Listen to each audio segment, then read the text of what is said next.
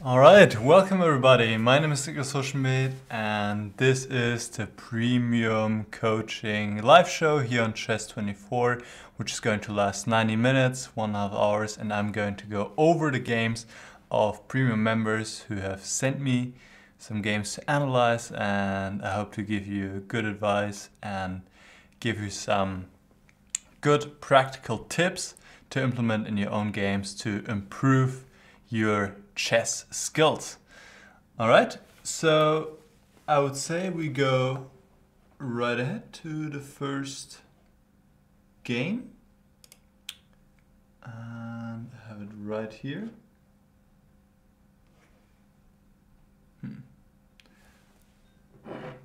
Is it just me, or does the screen look a little bit strange today? Maybe it's because I'm wearing a striped shirt. Maybe that's a crime for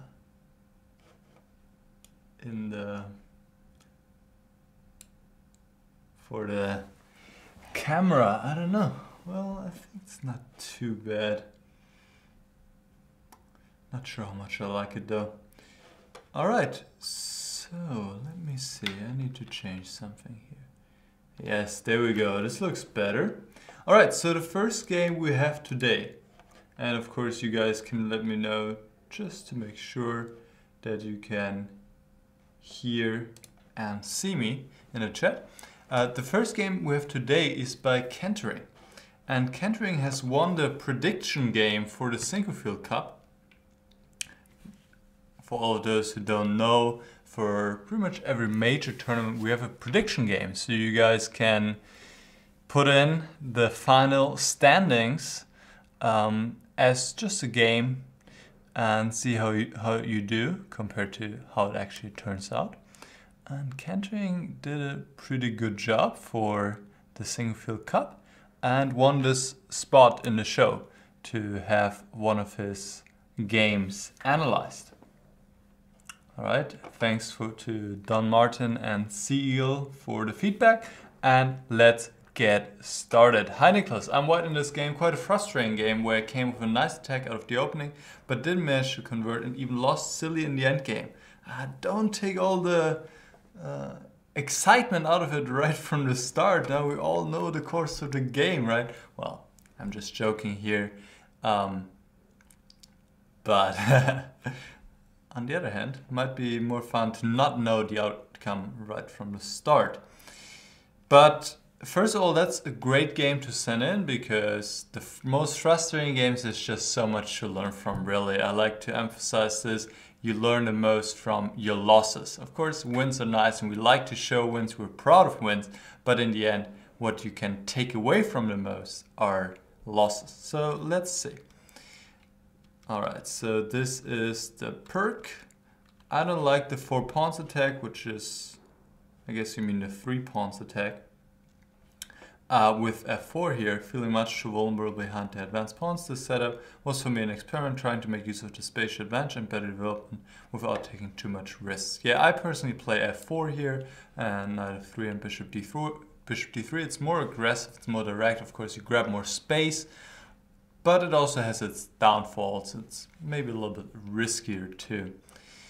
So bishop e3 is a very common approach here as well. Bishop g7 and bishop c4. Not advised by SF, but the reason that my bishop didn't have much to do with the black c6 and bishop b5 setup and diagonal a2 g8 seems to be promising, isn't it? Okay, I'm not sure what SF means. Anyway, here there are 2 typical approaches though. Usually you want to go queen d2 and queenside castle. It's very common, but this knight g4 is annoying. So white either plays h3 or f3. I think f3 is the more common move. So later you also have the option to go h4, g4. Let's draw some arrows here and maybe have some attacking chance going on. So bishop c4 is a different approach, but here already be slightly annoyed maybe with the move knight g4. after which you need to retreat.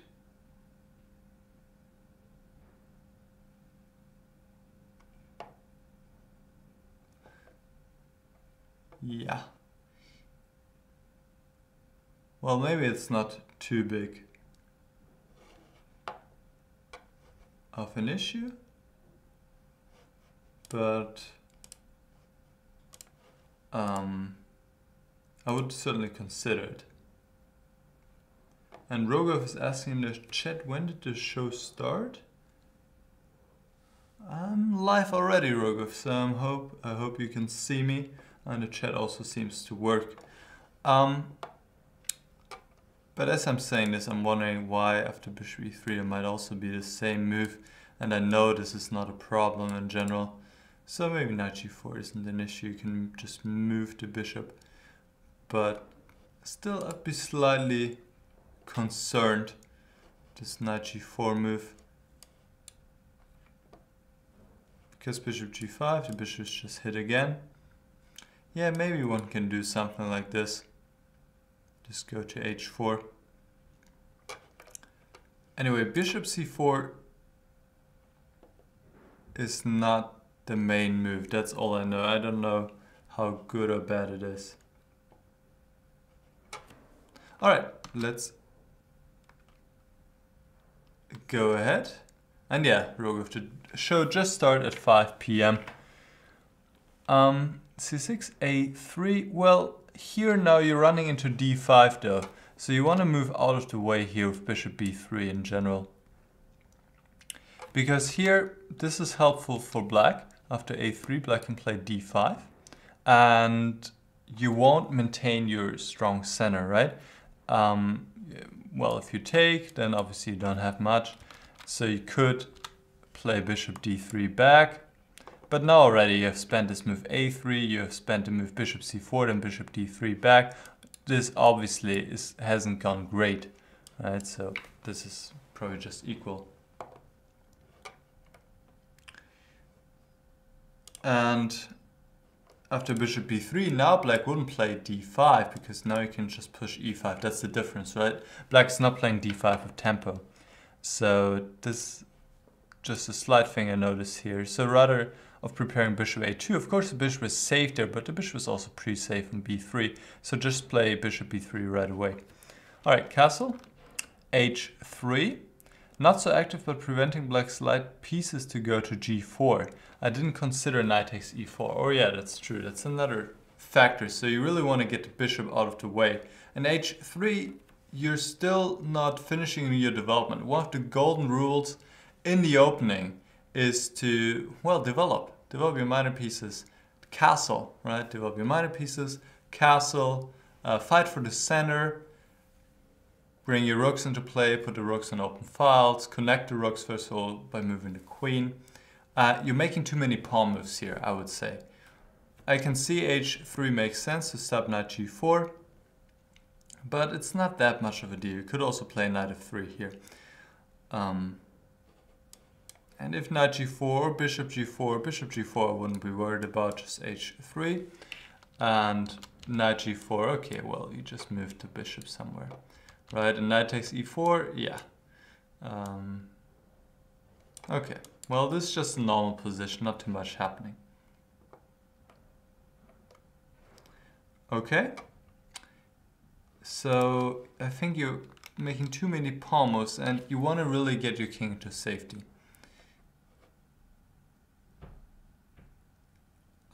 Knight bd7, lucky me, knight takes e4 would have cost me my precious bishop in the initiative. I wasn't looking at tactics at all, being absorbed by putting my piece in the right place and thinking in the start of the perk, black is doing the same. Moreover, I often lose much time in the opening by looking for tactical variations that don't work in the end, often because of a lack of development.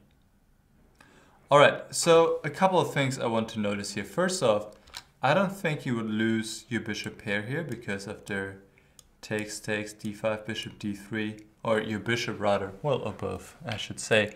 Here you can take on e4, but yeah, maybe this, yeah.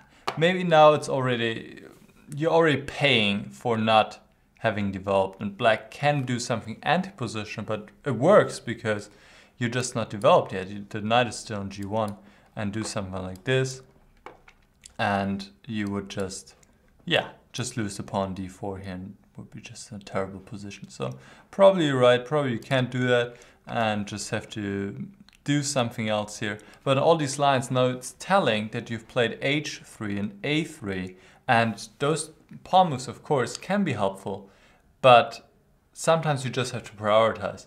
And in the opening, it's so important to just bring out your minor pieces, bishops and knights, then castle, and then, yeah, you can still think about useful pawn moves, especially the move a3 was not helpful when you had the better alternative bishop b3 available, which also goes out of any d5 ideas, right? So here after d5, I guess you would need to play knight d2 maybe, but yeah, on all these lines, already black with the lead in development is putting on pressure. And you're saying, I was looking at Cosme, well, the initiative, you don't have the initiative at all anyway. And I think McCall is coming in maybe to fix the slightly unpleasant lighting. I think it's due to my striped shirt, I'm not sure. Your key is just a bit off. Should we go on break real quick? I'll just mute it for a second.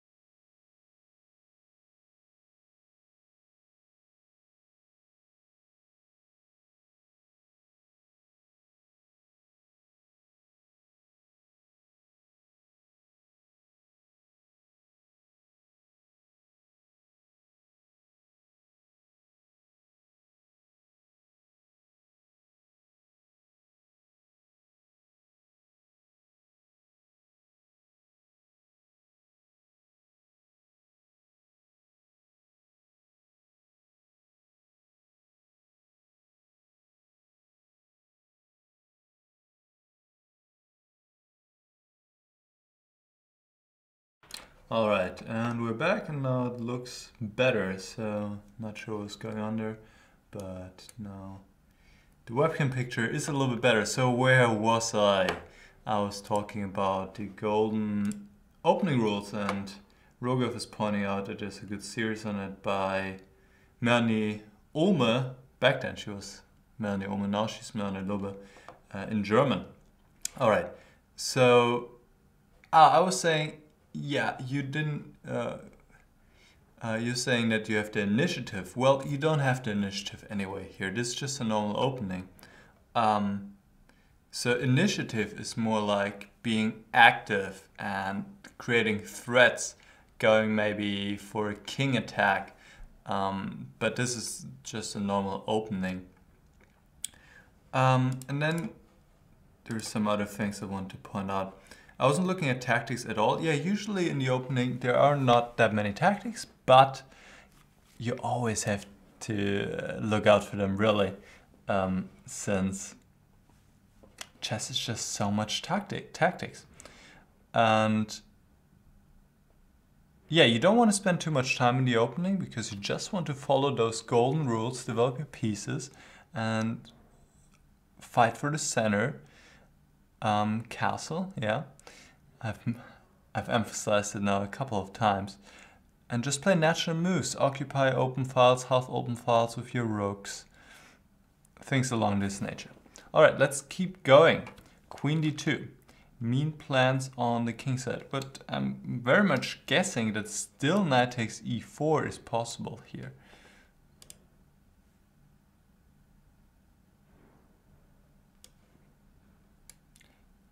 So still this idea, which is a very common idea, and I'm sure now that you've seen it so many times here in this show, you will certainly remember it. This is also in other positions, very common tactical motive.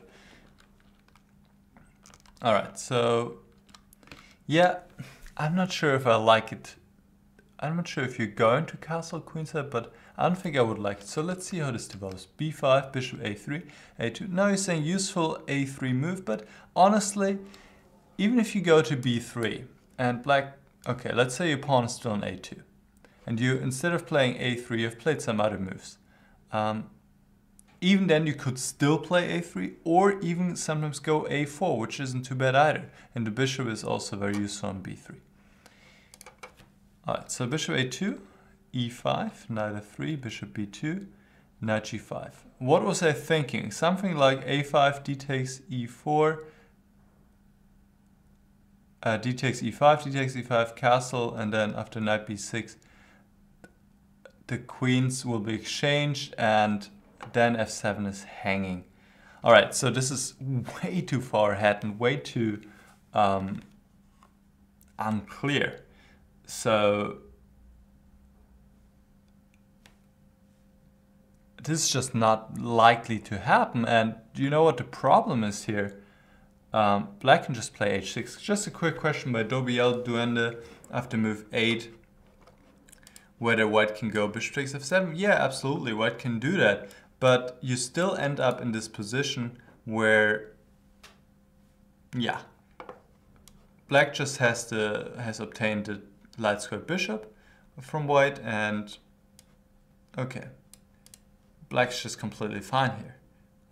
Bishop takes f7, of course you can do that. But even here, not much is happening. Black's just controlling everything with his light squared bishop, and the white one is really missing here. So back to this position. Here black can just play h6, and you don't want to take on f7. So you just need to retreat. And king h7, and yeah, it didn't help you. I mean, knight g5 is also not creating any threat, as far as I can tell right now.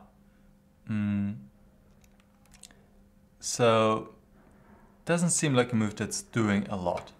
Alright, so e takes d4 is played. Bishop takes, knight e5, castle. Alright, earlier I was saying I'm not sure if you should castle queenside because it looks dangerous. Especially since you have played a3 already, it allows black to attack you faster. Just imagine a pawn still being on a2. Then black would need much more time to open up files. But now black can just play a5, b4, and already either the a file or the b file will be opened up. So this is risky. This is risky, but it might be possible. The safer move here certainly would have been to castle kingside.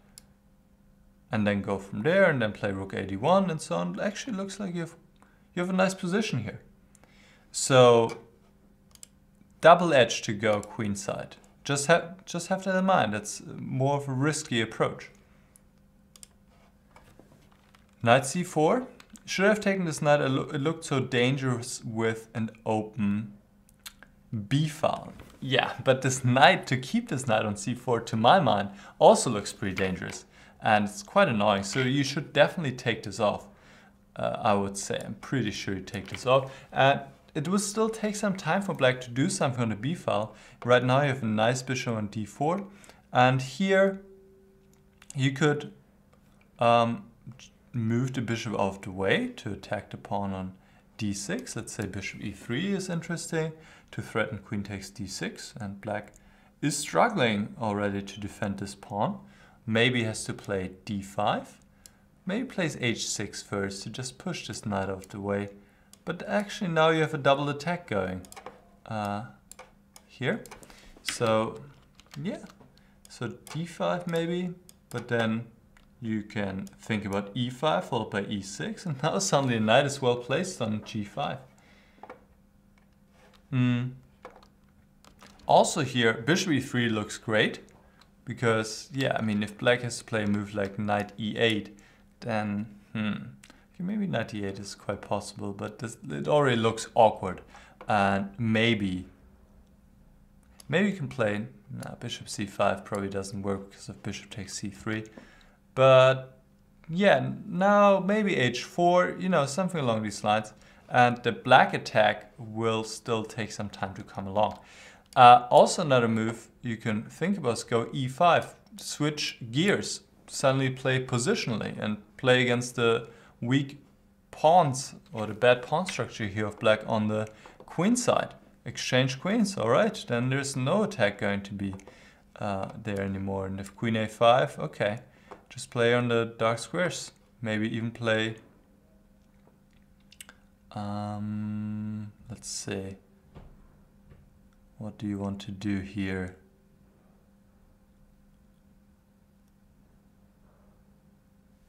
Yeah, maybe just f4 or rook he1, you know. And this also looks fine. Just better for white, really. All right, so let's keep going. I would take this off on c4. This knight is very strong, and sometimes they even sacrifice knight takes b2, knight takes a3. Knight h5.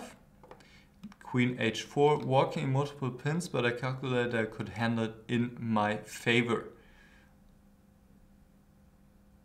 Okay. That's good.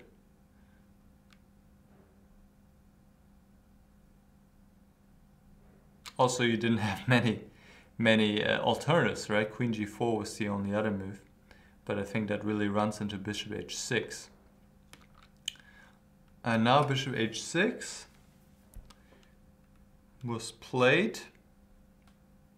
All right, f4, so now important, knight takes f4, you can take on h6, of course, and black takes on g5. Yeah, but giving up the dark squared bishop here, even if black gets the pawn on g5. Quite risky play by your opponent. h6. And now bishop f6. H takes g5. And now bishop takes d8. All right. Here I would certainly keep the queens on the board if bishop takes g5. Absolutely. I mean, look at the black king. Without the bishop, so weak on the dark squares. This looks fantastic. If black goes f6, you just play bishop h6. This is just completely crushing. You go g4 here as well, just winning. Well, not winning yet. The knight can still move to g7, but this is just absolutely horrible. Knight g7. Let's say, I don't even know, take on c4, play queen g3. This is all weaknesses. The black king is weak, all the pawns are weak. This is just so bad. All the black pieces, look at that. I could make so many red squares here because it's just all so bad. And if we go back here, what else can black do? Queen somewhere. But no, this is just even worse. Just g4, bishop f6, and black can resign, queen h6, and moves like that. It's just game over. So black has to go f6, but then, like I said, just horribly weakened. So definitely keep the queens on the board. I think you just want to make sure you don't lose a pawn here. Just take this back. And also this position is nice for you, but it's not nowhere near as nice as the other position is probably just winning. This is just better for you, but not winning. So what factors to consider when thinking about trading queens or not? Well, king safety is huge, right? And in this case, your king is much safer than the black one because black doesn't have this dark square bishop anymore, right? So that's just huge. King safety is the first thing to consider Well, or material, right? If you're material down, then you should avoid queen exchange, because with queens on the board you can often create more counterplay, making it more difficult for your opponent. Vice versa, if you're up material, and let's say a lot of material, then it makes it easier to go into your endgame, because you can just convert there. You don't have to worry that much about king attacks, about mating attacks, and it makes it easier, right? So those two factors I would definitely consider when exchanging queens or not. How do I make a sound plan here? After this plan I start drifting, calculating all kind of moves by move options, but with no idea of a good strategy. All right, here I would be just tempted to take this knight off finally, because there are just so many advantages to it. For one, you just destroy the black pawn structure. Look at these pawns here, just a mess. All weak, the bishop is not that great right now. On the dark squares you have very nice control. Here you control the d file, you can put the bishop on f6. Yeah, and black probably can't even take on g2 here, because the knight would be in trouble after bishop g5, threatening rook g1, or even if you put your bishop on f6, just so dominant. So how to make a sound plan here? Well, in general, you want to improve your piece play, you want to grab more space. Those are general considerations, right? And then, of course, always make sure you're not blundering anything. Just improve slowly your pieces. But sometimes it's also concrete, like here, destroying the black pawn structure. Activating your rook, putting it on d6. But really, positionally speaking, this is just the key point here, that suddenly from an intact structure, a7, b5, c6, d6, now we see what is left over. It's just weak pawns, isolated pawns, right? They cannot protect each other. That's important. So they always need the help of other pieces to be protected. Otherwise, you can just collect them. So that's why a coherent pawn structure is so essential, so they can all protect each other. Of course, there's always going to be one pawn which is unprotected, but well, it makes it so much easier to defend the pawns. All right, so you played g3, which is also fine, but now take on c4. It's pretty much the same thing. We just okay. Now there's g5. Unfortunately, now there's g5. So okay, bishop f6 is fine. Rook f8, now you took, okay. Now you took. Well, I guess it also didn't run away. You could still do it later. And now you did it. Takes, c5. So I don't think you've been drifting much here at all. You put your bishop on a beautiful square. You won a pawn. And now let's see how you continue. Rook f1. Okay, I'm not sure where you're going with this rook. I would probably more intuitively put it on d1 here, but okay, f1 also seems fine. And now knight d4, rook f4, you're going for the mate. Yeah, that looks great. I mean, you could also just grab another pawn. You're just completely winning here, being 2 pawns up for sure. But going for the mate also looks very sensible. Knight g7. Okay, now you can't finish him off yet, but already this is looking good, right? Okay, rook d7, bishop c6, rook c7, rook e6. After game we agreed bishop takes g7. Bishop takes g7 would be finishing it off. I really like e5 here, what you did. I really like this move. Why would you give your bishop up like that? There's no need. I mean, all these positions are winning for you, of course, but there's no need to do so. So e5, I think is good. You protect the bishop. I see the problem now. Knight h5 also gets the bishop. That's true.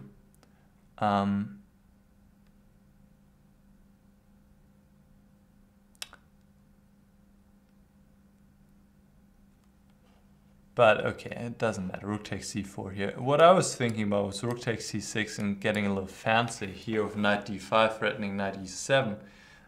Might also be possible, but also probably very good for white. Yeah, not necessary. Rook e7, yeah, just take this pawn. Just take this pawn, you know. Okay, he takes on f6, you take back. Take another pawn, you're up 2 healthy pawns. And this is just a technical task. So rook e7, rook e8. Okay, takes. But doesn't, yeah, I mean, this is still great. You're up 2 pawns. Rook f4. Okay. Yeah, maybe just take on c5 here. And now just play knight d5. Yeah, this is easy, right? So the bishop is still good, but now you play knight d5 and you force the exchange of the bishops. Probably. Well, obviously this doesn't work and this doesn't work either for black. But black maybe can give a check and then move the bishop, but then also you just have a great knight on d5.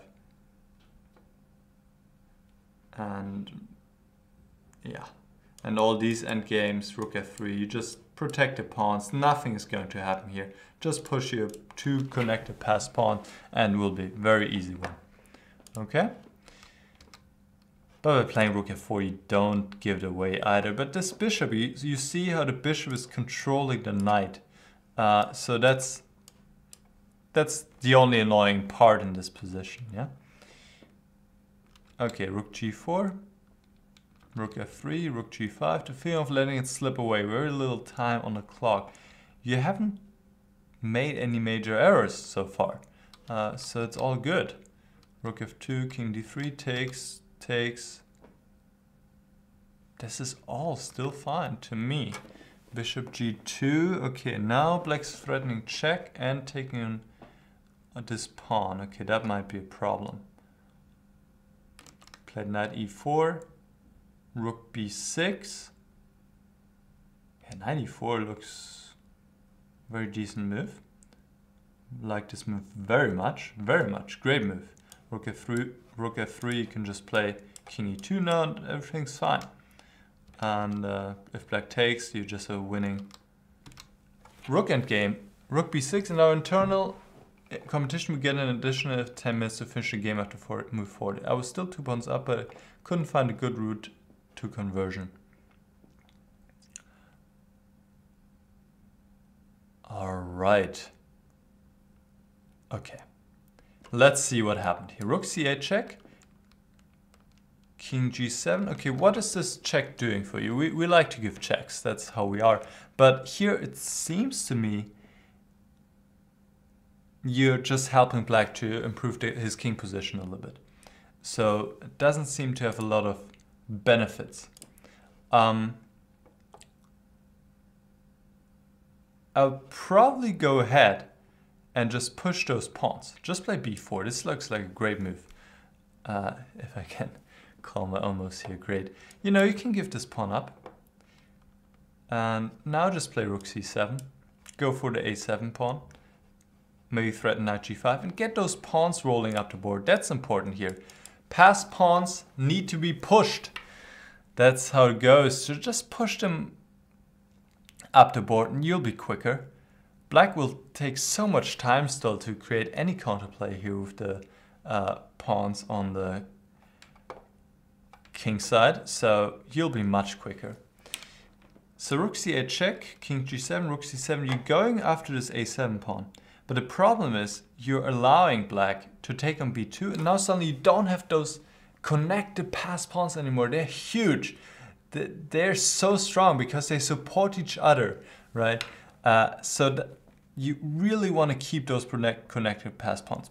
Probably your position is still winning, but it's just not necessary to make it more difficult for you here. So keep those connected passed pawns. Takes, rook takes b2. c4, rook b3. Yeah, and those rook-8 games already, they're trickier, right? You're already only one pawn up, so this has become much more difficult. Much more difficult than it ever needed to be, obviously. Rook takes g3, and a4.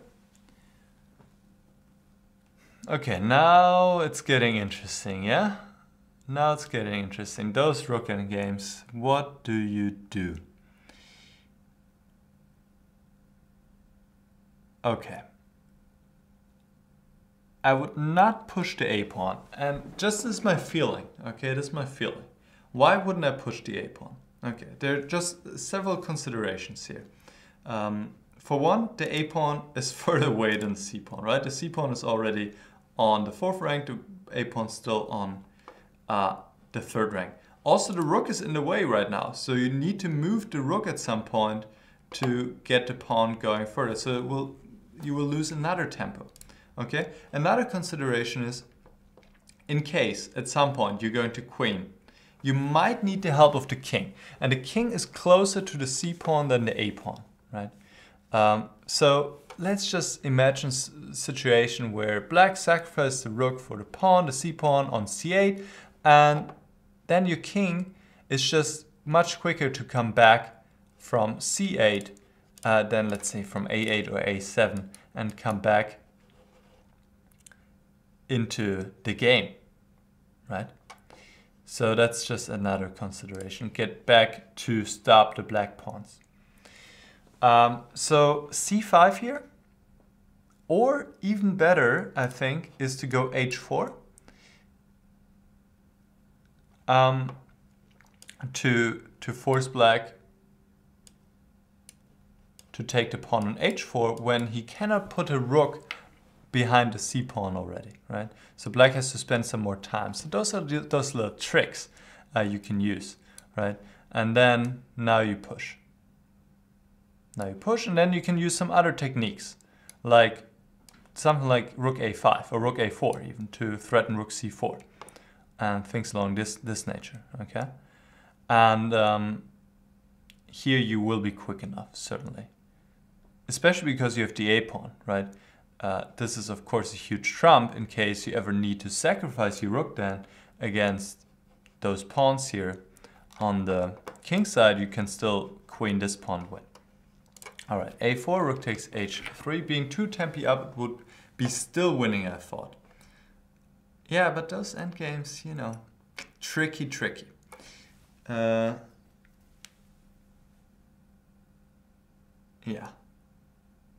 Because the black rook is in a better position, it's more active. Your rook here, it will still take some time to stop the black pawns, whereas this rook, it's stopping your pawns and also helping to support the own pawns, okay? So probably c5 still here, I would suggest. Okay, let's just see how this goes. a5, rook h5, a6, rook a5. Yeah, now your rook is stuck, right? Your rook is stuck. If you move it, black takes the pawn a6. c5, okay, c6, but now it's a race already. And yeah, you never want to get into a situation. Black's going to queen of pawn, the pawn of check. So that's annoying. And king e3, rook f5. Now stopping the king from approaching, another very useful technique to know.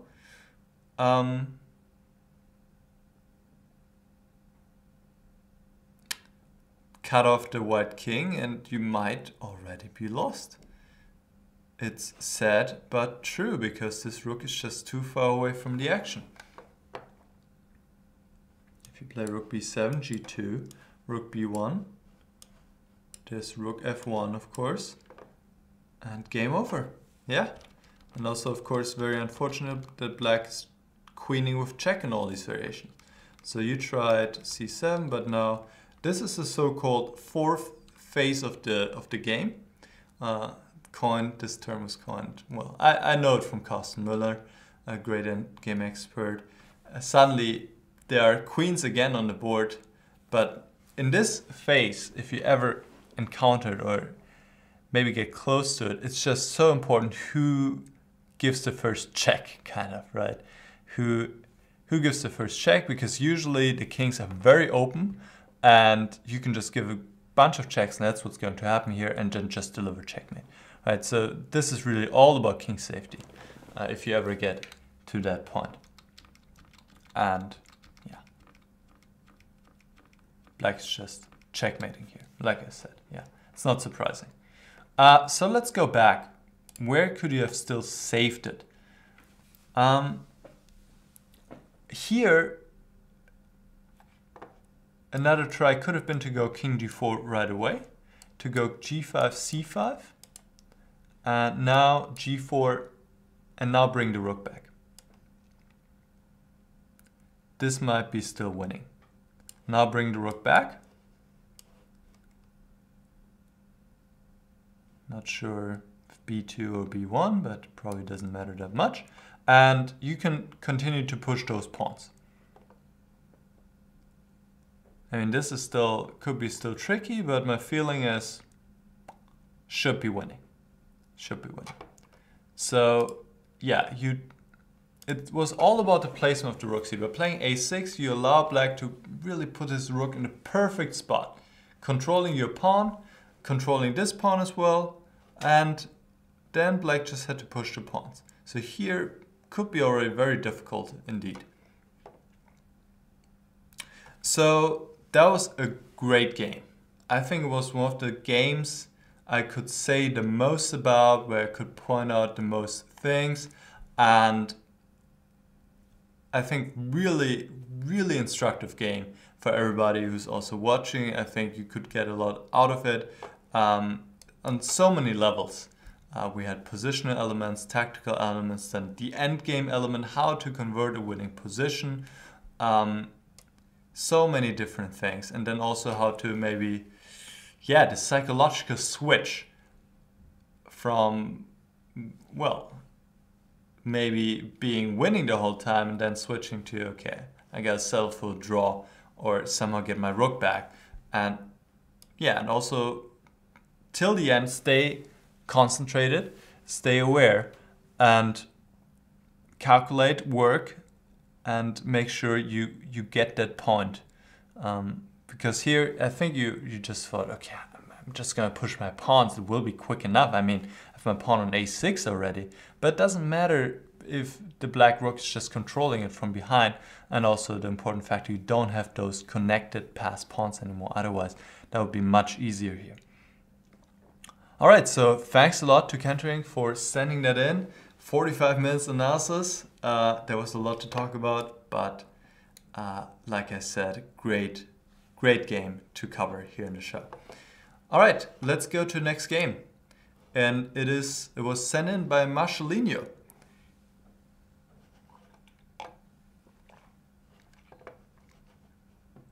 So let's flip the board. He was playing with the black pieces. And let's go through it. I think it was played here on Chess24 because I can see the time use on each move. So he's saying, I watched a series of Marcos Raga on the Slav. That's great. Great series. Knight c3, knight f6, e3, e6, b3. b3 I find unpleasant because I like to take dc. Well, usually in a Slav, I'm not sure what Raga is saying, but usually in those positions you don't take on c4, and I'll tell you why. Let's just say white plays any other move. You're giving up the center here. Of course, sometimes that's possible, and yeah, sure. Except a queen's gambit and also other positions. But in the Slav, maybe later, yeah. But you need to be careful of this move because you give up the center. Right now, white has the center. This pawn on d4. So b3, I think you shouldn't be too concerned about. Just develop your piece naturally, and it will be fine. All right, b6. I mean, this all looks very sensible. h6. I'm not sure if you need h6 right now. I think you could just castle. And h6 can be later a useful move, but you might as well stay flexible. And what we also said in the last game, play the important moves first, like castle, right? Develop your pieces, all that stuff before you play any more possibly useful pawn moves, but they can also be played later, okay? Castle.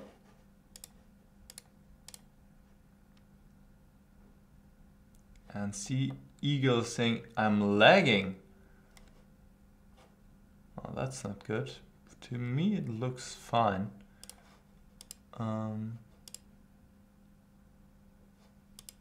Well, hopefully only C Eagle is having that problem. All right, so castle C5. Here, I should have better played castle myself. Yeah, once again, comes back to this point. First, play the important moves. And also, first, develop all your pieces before you take action in the center. You want to be best prepared for playing in the center before you take any action. And the bishop needs to go to b7 first. All right, so a couple of people having lag in the chat. Yeah, I don't know what that's all about. So maybe it just will disappear. Siegel is saying it's okay now. So yeah, just keep me updated on that. Otherwise, I have to check what's going on there. So back to this. First, play the important moves. Castle, play bishop b7, and then you can still go c5. No rush really here, because with not having the pieces well developed, there might be issues. Okay. Bishop c2. Now you play bishop b7. Takes. Okay. a3. Slightly too slow, you're thinking. Takes. Castle. Yeah, here maybe rook c8, but castle looks fine to me. I like castle. b4, knight e4. Okay, bishop drops back. Rook c8. Of course, you need to have an eye on queen d4.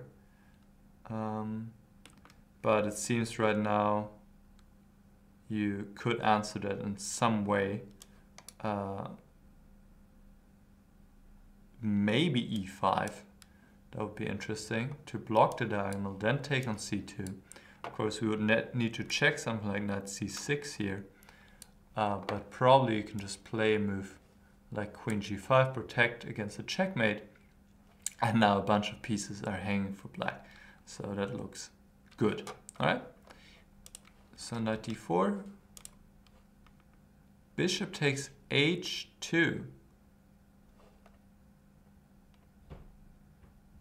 Yeah, that's, of course, in a blitz game you can do that, but interesting sacrifice, but maybe it just doesn't work, yeah?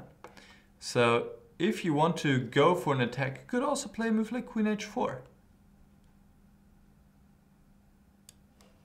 Or queen g5, something along those lines, which probably forces white to go back knight f3.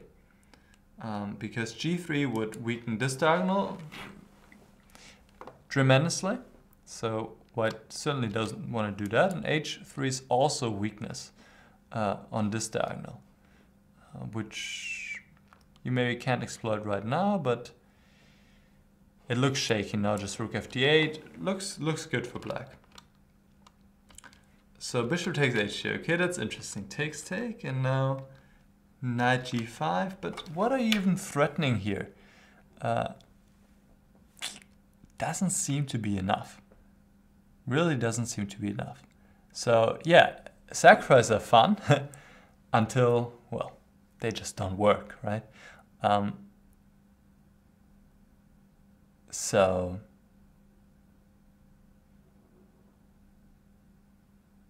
doesn't seem to work here. I don't even see what you're threatening.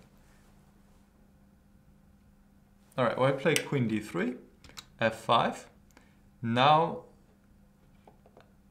I'm not playing courageously. Oh, bishop e4 was possible, yeah?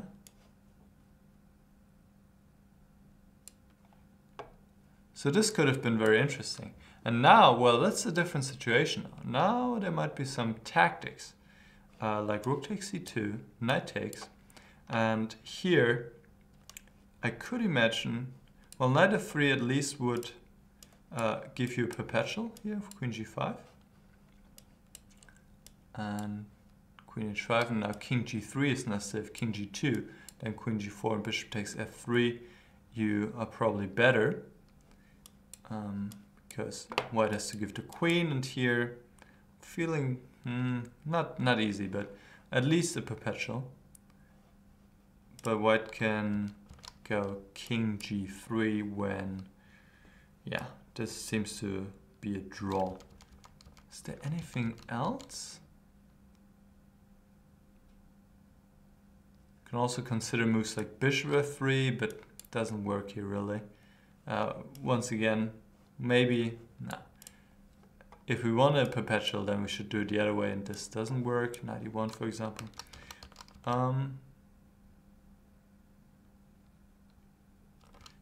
No, doesn't seem to be more than a draw here. Unless there's some other trick.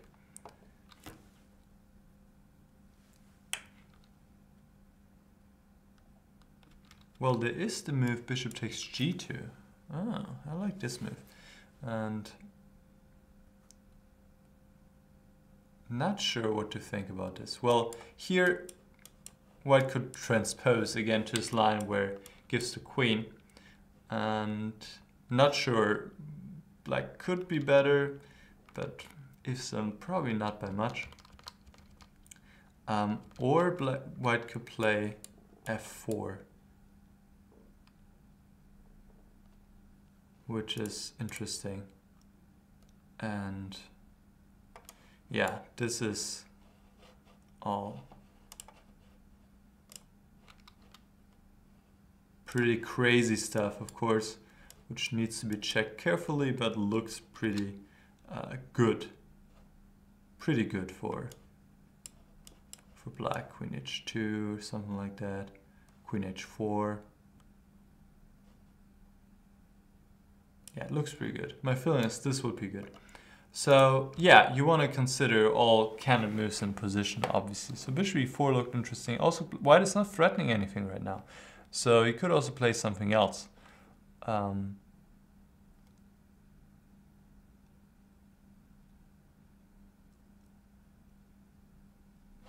don't know if you can take on c2 right away with similar ideas, but white can probably just take with the queen.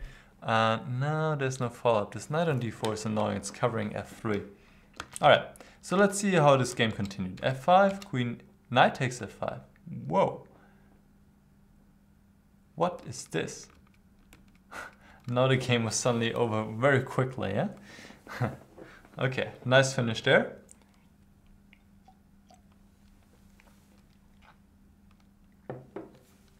All right, what to take away? In the opening, maybe just a couple of decisions I criticized a little bit. h6 was not necessary. Just play when it's necessary, when it's really doing something. First do the important moves, castle, play bishop b7, and also c5. Came a little bit early to my mind. First, be ready before you start your action in the center. And then the sacrifice probably was owed to the fact that this was a blitz game, so you felt like going for some fun, but yeah, before you do such sacrifice, you should be sure you get enough compensation. Sometimes it's helpful to spot at least one line where you get a perpetual, because then you have the safety anchor already. In the worst case, you can always give a perpetual and be fine with it. So that's helpful, for example, when calculating very complex sacrifices, where you cannot find all the lines to the end. It's just too much. But then if you see one line where you know, okay, at least I have a perpetual safe, then you can go for it and then still figure it out later. All right, let's go to the next game. Thanks to Marcelinho82. And this is the game by Stephen Curry, 30. And he was playing with the white piece against Grandmaster Esa Moradiabadi. Very strong Grandmaster. I faced myself in the past, so that promises to be a very interesting game. The time control was 90 minutes and 30 seconds increment per move. Alright, so let's bring it on.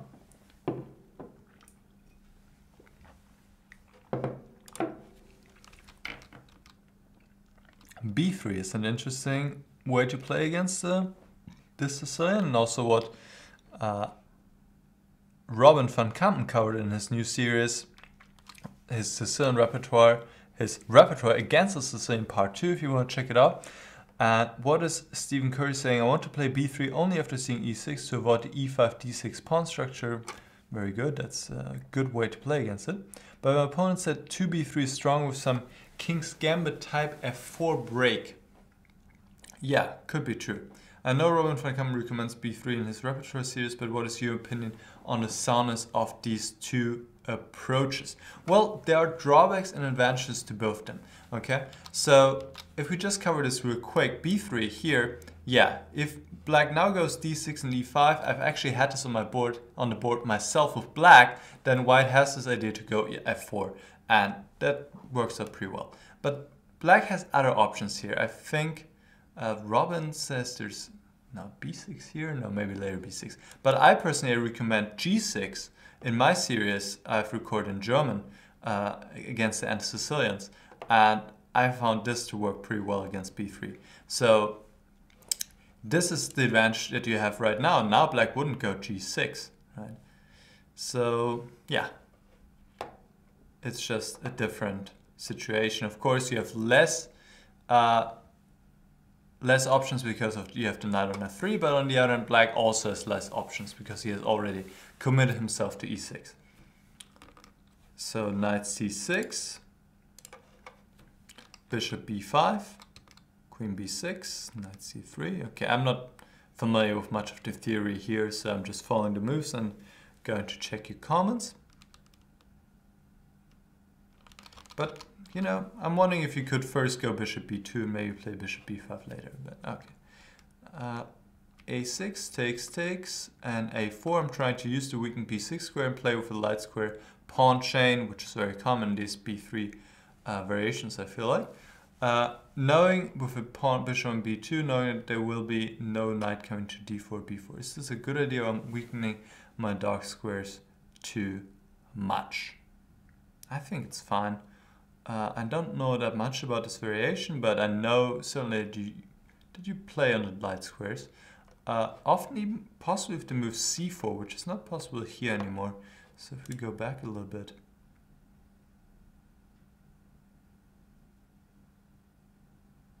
Yeah, I'm wondering if you can take on c6, go queen e2. Probably black plays knight f6 now. And oh, but even this looks interesting. Now e5, okay. Also looks interesting. I mean, many possible ways to play and all very interesting. And if black doesn't go knight f6, you can set up with c4, now go knight c3 and have a nice grip. Maybe later play d4.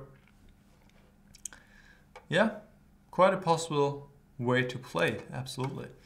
But this is different, and we'll see how this turns out if you were too weakened on the light squares.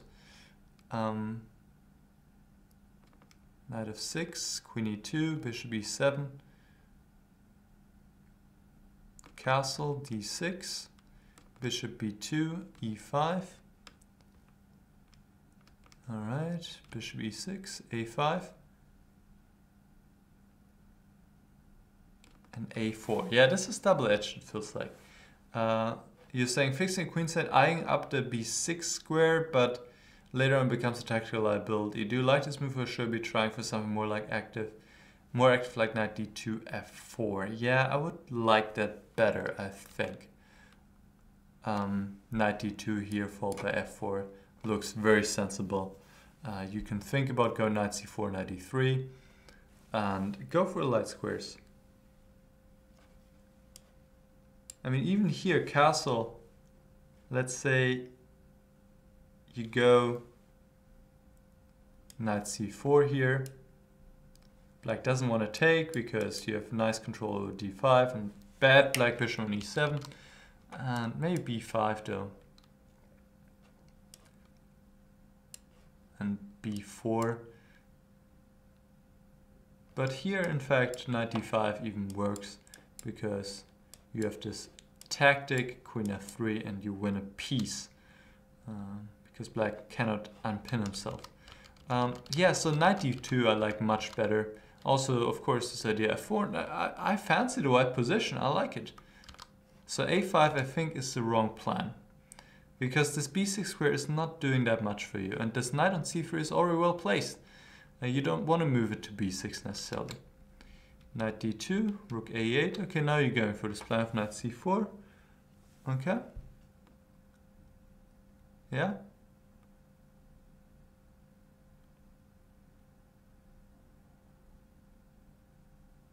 Yeah, maybe you could have done just one move earlier and not play a5. And here I guess f4, black just takes.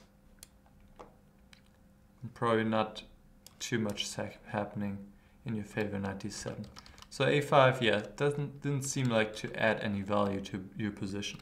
Knight d7, knight d3, and now bishop g5.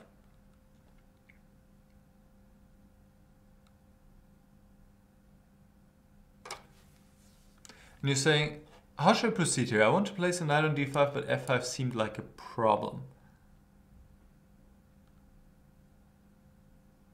You play knight cd1, interesting move. And awkward move. Could be a great positional idea, but first of it looks weird. And usually weird moves you want to be careful with. Sometimes they're cool and they work, but sometimes they have some drawbacks. Alright, so let's just check this out. Knight d5 is saying f5 might be a problem. Yeah, I mean, this is what black wants to do, right? Yeah. Feels like a problem to me as well.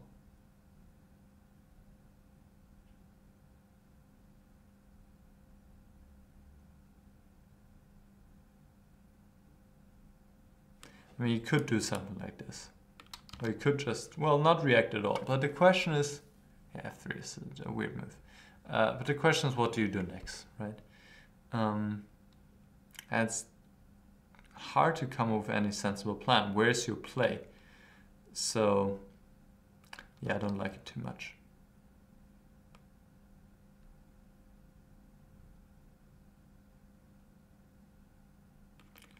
Alright, so knight cd1. The queen is very well placed on c6, it feels like. Yeah. Alright, so let's see what you came up with here. My initial idea was to play c4, knight c3, and knight d5. Is this the correct idea in the position? It's interesting, but yeah, not sure. It takes a long time on the other hand. Let's see how it works out. Queen c7, queen f3. I was worried c4 would be a bad move if black can play f5 and get a piece to d4. But queen f3... The queen seems in the wrong place there, honestly.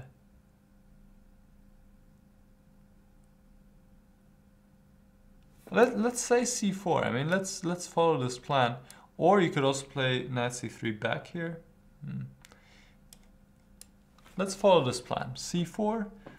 Probably black is going to go g6. Because if f5, you just take it off, right? And this is great play on the light squares for you.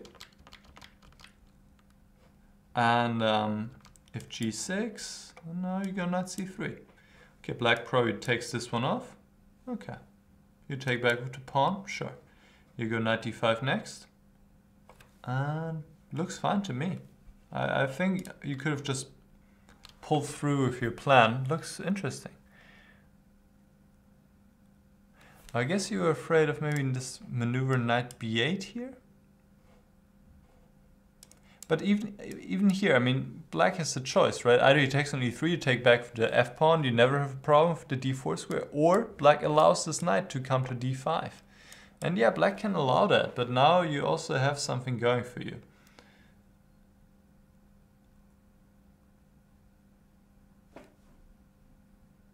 Seems fine. Seems fine. Maybe queen f3 now. I mean, still complex, obviously. Still very much complex. And also a5 might be hanging.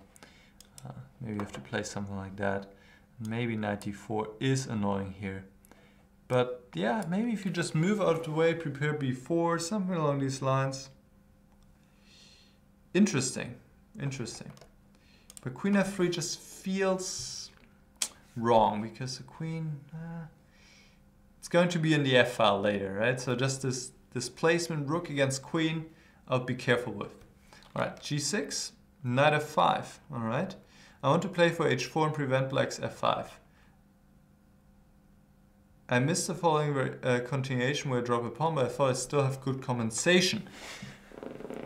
Yeah, knight f5, it seems there's no coherent strategy to your moves, right? You play knight cd1, you have this plan with c4, but now the knight is just on d1 for right now.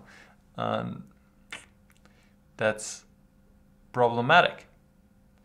So knight f5.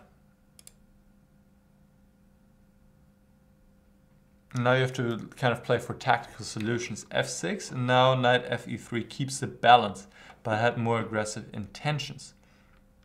Alright, certainly interesting play here with h4 and so on.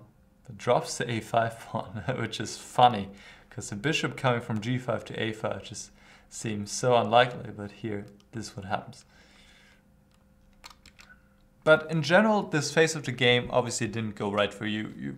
You're switching plans all the time. It feels like you're maybe too responsive to what your opponent is doing, which can be great, prophylactically speaking, can be a good idea. But I think you could have just stick to this plan of c4 and then retreating to c3 and go knight d5. All right, bishop d2, knight e3, bishop takes a5, queen g3. Yeah, you have some compensation because the bishop on a5 is awkward right now, and the black pawn structure is loosened up a little bit. But then you also have the awkward knight on d1. Bishop d2 back. Ah, yeah, the bishop comes back. That's smart. f4. E takes f4. How do I decide how to recapture? The queen seemed better with the idea of playing it to f2 next, but the rook would have been more accurate.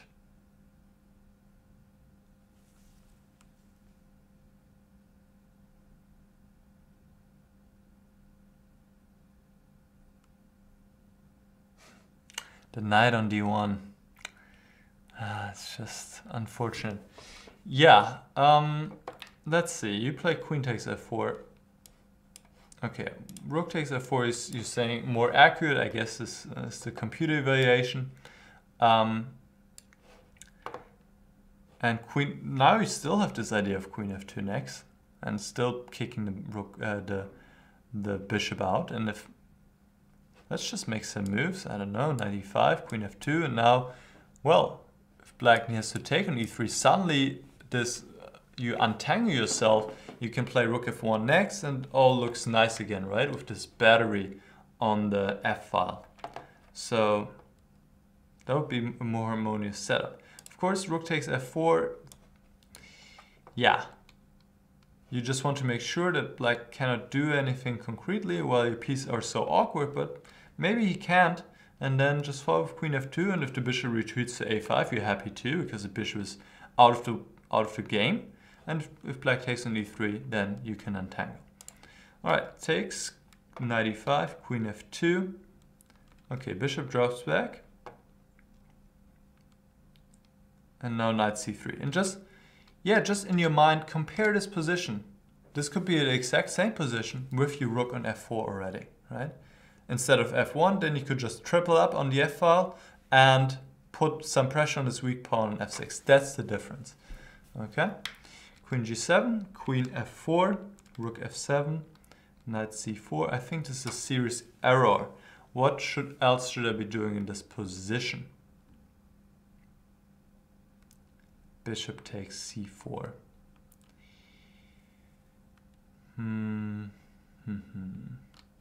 Yeah, you're allowing black to get f5 in, but maybe he's getting that in already anyways. Yeah, I mean, you're pawn down. You don't have much compensation here. Not easy to suggest much. Maybe, I mean, in general, it's helpful to see what the opponent is up to next. Does your opponent want to go f5 next? Or what is his plan? Why did he just play rook f7? Does he want to double on the e file, maybe double on the f file? So that's important to keep in mind. So you could play somewhere rook f2, and also double or triple rather on the f file. Then the question will be, is f5 already an option? Might it well be an option already? Okay, you could take, go back to g3, something like that, and will be still some work for black because his bishop is strong and not easy to convert that extra pawn. The problem with knight c4 is that you give black this huge trump in the endgame. Well, if an endgame arises, black always has this pawn on a6, this pass pawn. So that's huge. That's a huge factor. All the endgames are suddenly very good for black. So yeah, just stay quiet, do the best you can to prevent your opponent's plans, make it as difficult as possible, always hint at counterplay, create threats, just make the life of your opponent as difficult as possible. You know what I've been wondering though, if there was the chance to go h5, if that makes any sense here in this situation, instead of going f4. Now black doesn't want to go g5, probably just want to go king g7. And now I was just wondering if this is helping you and in your further play. Could be. I mean, it could be. I mean, even if you look like lines like knight f5 check now. This is interesting, yeah? Now g5, I guess, is necessary, and maybe, I don't know, maybe you play c4 now, maybe you just have the strategy again to play on the light squares, queen f3, controlling this, queen e2, kicking the bishop out. This is interesting. I like h5. Not sure if anything is wrong with it. I mean, sure, black could take on e3, knight takes, and now play king g7 or g5 now. G5 I don't like for black. Queen f3, playing on the light squares, putting a knight on f5 looks like good compensation for you. But king g7. Yeah, but even if you go f4 now, right? I mean, just looks like a major improvement to what we had seen earlier. Major improvement. So h5, not sure what you didn't like about this move, because I'm sure you considered it. But h6, g6 the threat. So king h8 maybe? Takes and rook g8?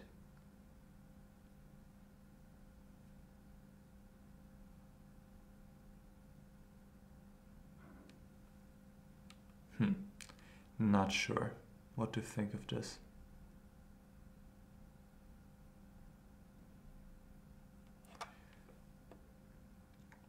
Yeah, maybe this is a good way for black to play. This bishop on d2 is annoying still. But yeah, you could do something like this. It's just now this bishop's so annoying. But maybe you have your own chance here. You go f4, you threaten f5. If black takes, you threaten f6 suddenly. This is interesting, and this is what I'm talking about. Make it as difficult for your opponent as possible. So that's just, I was just curious about that. Because if we go back here now, yeah, h5 isn't doing much anymore. Black has the queen already on g7. All right, let's see the game. Takes, f5. King h1. I didn't want to open the g file against my king, but is this something to worry about and to be worried about?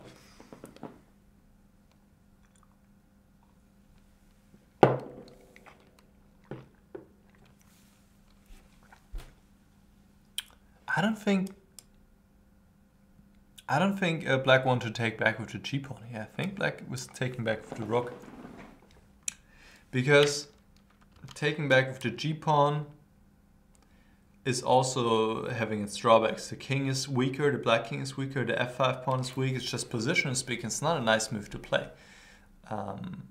Because your pawns are isolated and just many drawbacks. So I think black want to go rook takes f5 certainly. So yeah, king h1 then doesn't do much, I would say.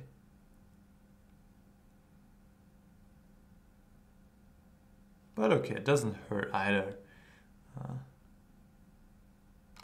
So let's see, king h1, rook e6, queen g3, f takes e4. Time pressure kicks in here, but I think my position is hard to play anyways. Yeah, I mean d4, now we just lost. Queen g3 seems like an error. Yeah, just, I don't know, something like rook ae1. Make it as difficult for your opponent as possible. You could also take on f5. Okay, maybe black really now would like to take back to have rook g6 or rook h6 ideas.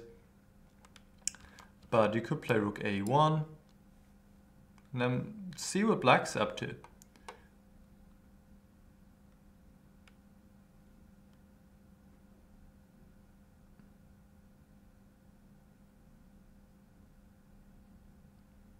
So, you know, black can take on e4, you take back. And black still has to convert it. It's not that easy. This bishop is strong, but after queen g3, f takes e4, d4, now this all falls apart. I mean, you have lost another pawn. This is just horrible now, of course. I don't have to tell you that, so the rest was probably, yeah, fairly simple for black. So queen g3, it seems you kind of gave up there. Well, I don't know. I don't know what your concern or what you were thinking when you played this move. Maybe I'm missing something now because we are almost 1.5 hours in. I'm not as fresh anymore. But yeah, don't make it easy for your opponent. Be as resilient as possible. Always ask questions, pose problems, create threats, and so on and so forth. And don't make it easy for your opponent, right? So, and time pressure, okay, that happens. And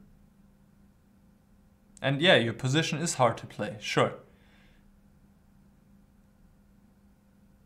You're pawn down without much of compensation except for the bishop, so yeah, it is not easy. It is certainly not easy. All right, very interesting game. Thanks for sending it in. Very interesting position ideas, and you got a full game here against the strong grandmaster. While you didn't have any great winning chance, obviously, it was a interesting battle, and I think it could have posed some more problems. With, for example, h5 looked really like the way to go to have some good compensation for the pawn. And yeah, earlier there was this phase where it felt like you didn't really have a plan, or this knight cd1. I already said it was awkward, and the knight was awkward there for a long time. I don't know, those were critical moments, it feels like. So if you analyze better there, but I think the opening phase went fine for you. This a5 move, like you criticized yourself, wasn't that helpful. Didn't do much, really. Okay, you stop b5, but I don't think black wants to do it anyway necessarily. No, black isn't going b5 because it doesn't help him. So yeah, interesting game. Thanks for sending it in. I hope this analysis was helpful for you. All right, we have 7 minutes to go. Let's see how long this next game is. 53 moves by Blitz Dating. I think that's too long, and a lot of text too, which is great. I love that. I love all the comments, but I cannot cover it right now. This is just too much. And Blue Car sent in a game, but I'm actually seeing it right now. It was not sent in through the analysis tool, so I can't cover it. So let me just see if I have any quick game available that I can cover in 10 minutes or so. Sometimes that's possible, but maybe sometimes not. So we'll see in just a moment what I have here. All right, let me see.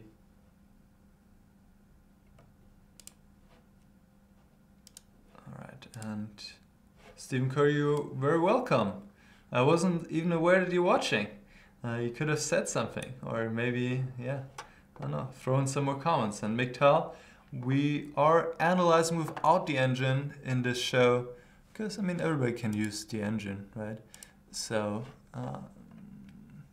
yeah, of course, it's good to know what is right and what is wrong, which moves are good and bad. But for now, I just want to have a clean look without any influence by the engine. Just from my perspective, I'm sure there are many mistakes in my analysis because I'm doing it ad hoc, not thinking too much about it, but just following my feelings, my intuition, and just putting in my thoughts. Junior Chess Team, if you're listening, I can't click on your game. So that doesn't work, or it shows me an error.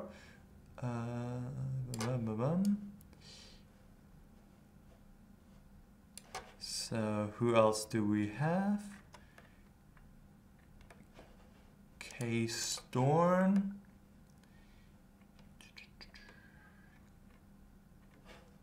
Let's see how long the game is of.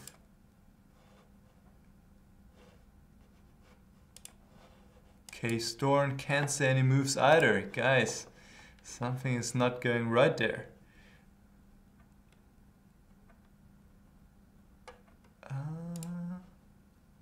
Mevdiv. Let's see what Mevdiv sent in. 58 moves. That's too long, unfortunately. Gotta do this another time next week.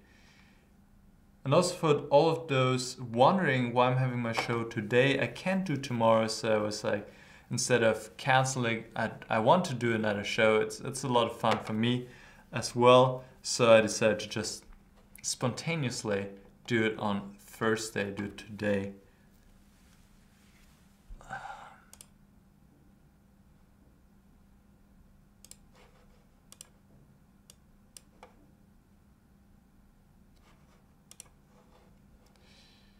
All right, high key 1, 2. Don.Martin. Don.Martin, yeah, I'm seeing your message, but I'm going chronologically. But maybe I'll get to your game. We'll see. We'll see.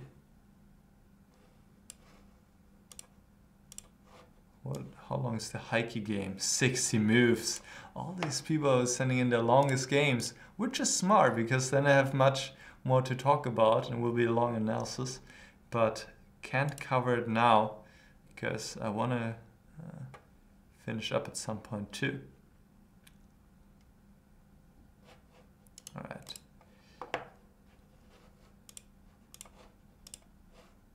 Let's see, Simon Schach.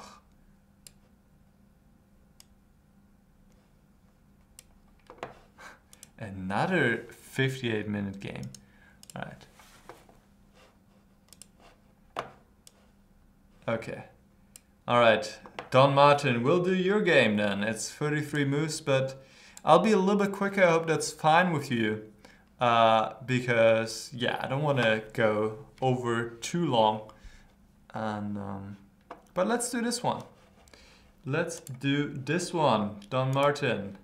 And it's also great if, of course, the people whose games I'm analyzing are in the show and watch live, so you can also, well, chat or say anything about what I'm saying. So, Don.Martin, I just started playing chess in club level in 2015. Due to first your YouTube channel and later on this website. Well, that's awesome. I'm very glad to hear. After my first season, I got my first German rating, DVZ 1483. That's pretty good for after first season. Joined a local 5-round tournament. In the first round, I met an opponent with nearly 500 rating points more, who had over 2,200 ELO in his younger days. So yeah, those are great games. Facing stronger opponents, you can learn a lot. All right, so what do we have here? What is this variation? I know. It's a weird line. I don't even know the name. Okay, d5. I like to play close and complicated positions. Yeah, I guess knight f3 is another move here, but I'm really not familiar with this line. Bishop e7, e4. Okay. This more looks like a familiar structure. King h8. I was surprised about that move. I thought he will surely play rook g8 and prepare kingside attack. So I decided to castle to queenside. I don't think he'll go rook g8. I think what his plan is here is to go knight g8 followed by f5.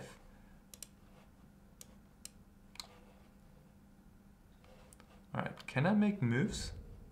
Oh, black just hasn't made a move, that's why. Okay, so you can just develop naturally here, knight f3. Rook g8, g5, you know, that just doesn't work in general. This is not seen at all, really, this kind of idea. No, black wants to go knight g8 and f5. This is kind of a standard way to play, but very slow and looks like a strange opening choice by your opponent. I mean, I don't know what else. I mean, the knight could also go somewhere else, maybe to h5.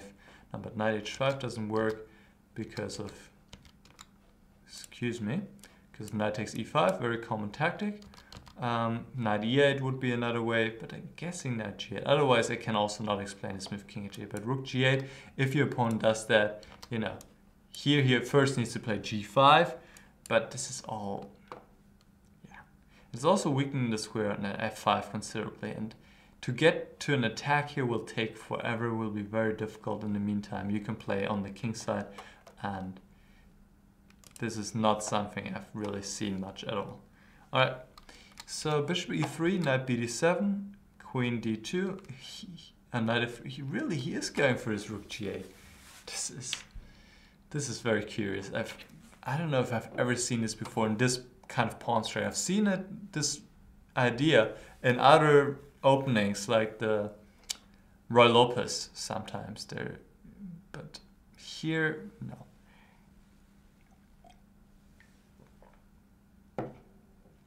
And okay, queen d2, h6. Yeah, stopping knight g4, I like that.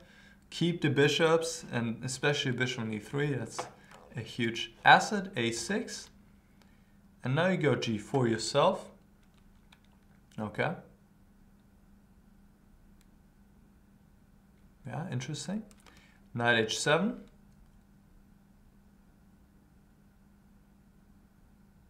Here I think you could also just, well, okay, I think castle's fine. Knight f8 now. Yeah, start your attack. Rook dg1 looks great. Knight g6. Okay. All right, so this is going to be a very, it's going to be sharp. Yeah, knight g6. Black wants to have this dark squared blockade, and you sacrifice a pawn. Saying you learned from Anna Rudolph's lessons to open up files against the opponent's king. Yeah, you just gotta make sure you get enough in return. But in general, a good idea. And we'll see how this turns out.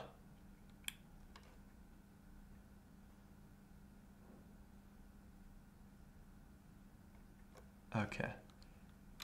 Let me just, I want to go a little bit slower here.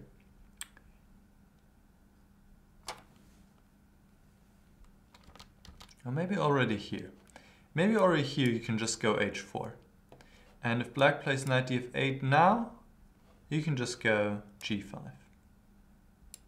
And of course, black cannot take, you would open up the h file. And now there's not even a question if you need to sacrifice a pawn. So probably black needs to play h5, cannot allow any, can't allow you to open up files. And now you could castle and then play something like knight e1, knight d3, f4, and this knight is horrible, you have a lot of space. It's great, this is just great. So maybe it would have been smart to postpone castle for one move and go for h4 immediately. And I'm sorry to hear that it's lagging right now. I hope it goes away, but you're right, you can also watch this analysis later. Okay, because here now suddenly it's not as easy anymore. And h4, the pawn would be hanging on g4. Yeah. Okay, but let's see what you did here. Maybe this is also just fine. Now g5, very interesting. Takes, takes, takes. And now you sacrifice the exchange on h7.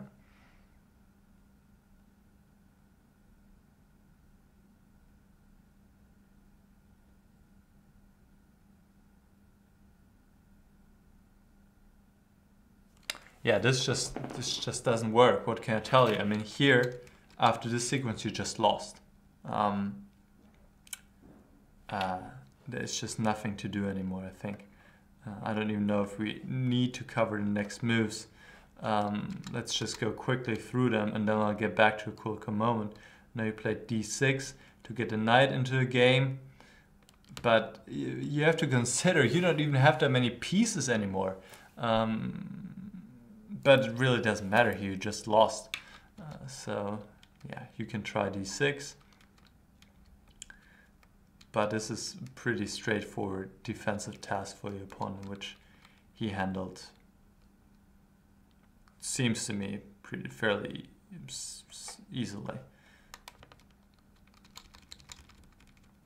Okay, and just no attacking potential left. All right. All right, so here, this is a critical part. Out of a sudden, I thought I could open up the king completely. Isn't there a mating chance? And I played much too fast. Yeah, I assumed there was a local 5-round tournament, so with normal time control, so no blitz or rapid. So take your time. You have time, especially when it comes to attacks and calculating variations. You want to take your time. You want to take your time and make sure before you give material that you really get enough out of it. And you know, this is way too ambitious, honestly.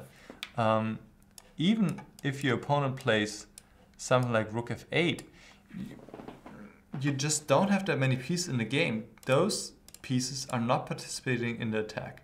The knight and the bishop. They cannot enter the attack. The knight is far away. The bishop has no routes to get to the black king. You just have a rook and a queen. It's just not sufficient. So this is something you need to consider. How many attacking pieces do I actually have? Even here, if the rook takes g5, g6, not sure about your compensation. But this would be a completely different story. You just have sacrificed one pawn. It's not that much of an investment. Maybe you can go f4 here, and you can try to open up the position further, and I could imagine you have some nice compensation. Yeah, I actually do like this. I do like this. f4. What does black do? Maybe king g7 now to threaten knight takes g5.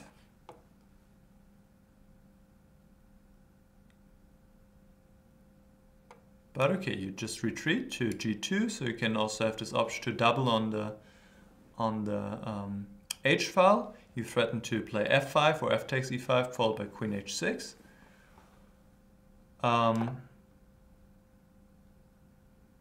Honestly, this looks great. Honestly, this looks really good.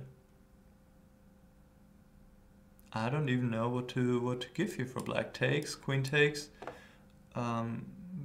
G5 can't be right, queen h6 a threat. rook h8, no, and all those moves are terrible. And I think probably you did everything right. You followed this principle by that you learned under Rudolph's show, opening files against the king. If you take the rook here, you threaten rook dh5, g6 is forced. You play f4 here, and you open up more files. You try to get in more pieces, and black is still behind the development. The bishop and the rook are still in there, not participating in the defense. So this is looking great. Let me see if I can come up with any sensible moves for black. Maybe queen f6. Queen f6.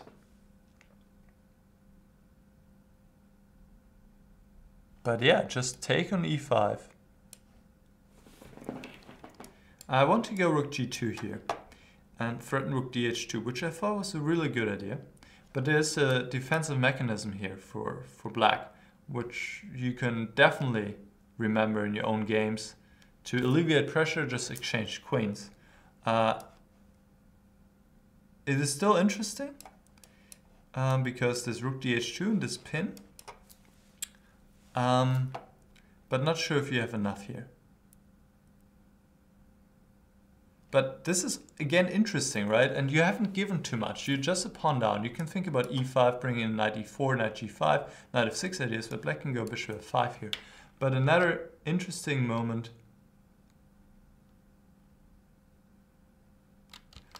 is d6. Same idea, knight e5, and I think here black's in huge trouble because of this threat knight f6. Probably only moves king g8, but this looks like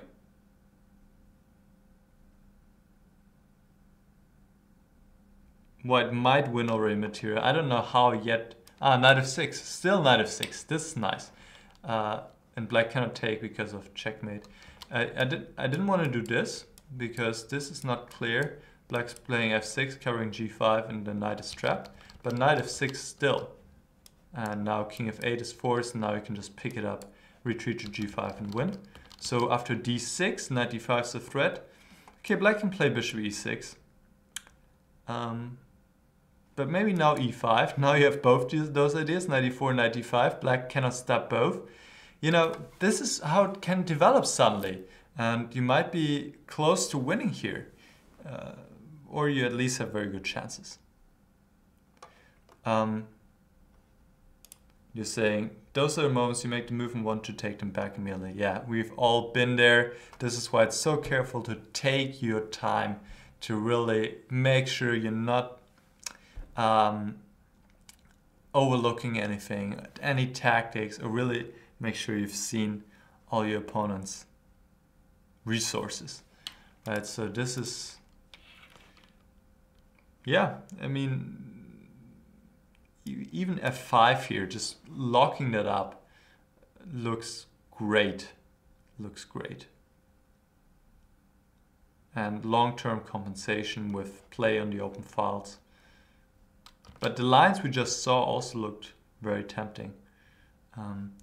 Even if you play another slow move here, let's say king, well, king b1 would still run into queen f4 though. I don't know if you could play something else and avoid this queen trade, but what we just saw was really good for you. It seems like this idea of d6 I quite liked for white. And